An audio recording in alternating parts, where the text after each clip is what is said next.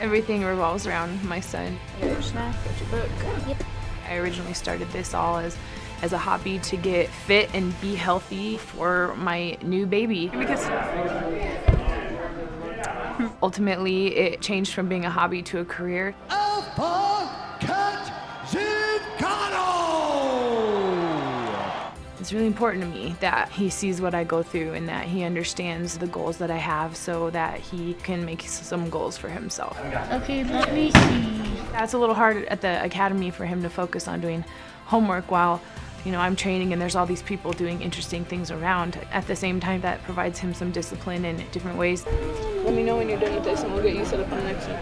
Okay. It's very hard to be mom and fighter at the exact same time. When I'm a mom, I'm very nurturing, I'm very fun, and when I'm fighting, I'm basically the opposite. Cat Zingano is a ferocious striker. She's slamming those home. I would love for him to be able to come to my fights, but I can't because of the person that I have to be in order to fight. The knees again from Zingano. An elbow, and that'll do it. Cat Zingano is your #1 contender.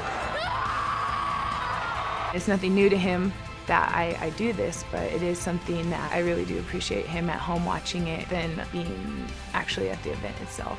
What were you thinking when you were dropping bombs on her? I want to go home to my little boy. It's all about him. It's all about us and the opportunities this can provide and the life that it will give us.